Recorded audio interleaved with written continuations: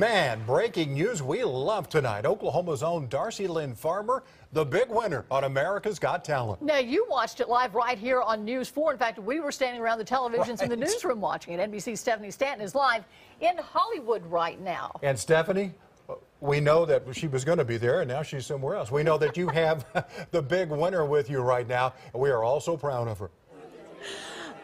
I do. Have no fear. I have the woman, the young lady of the hour right here. Hello, Oklahoma. By the way, when I told her that I was going to be talking to you guys, to Linda and Kevin, what did you do? She jumped up and down. Linda and Kevin. Okay, let's talk about that moment. You broke down in tears, but those are tears of joy, right?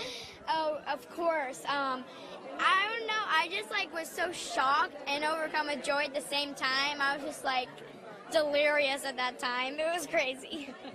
Oh my gosh. Okay, you and I were talking earlier. You have some big plans for this $1 million. She's a millionaire, you guys. Wow. Crazy. Okay, you're going to buy some very specific things. Tell me about those. Well, first, I'm going to absolutely give some money to my mission program at church. Great. First.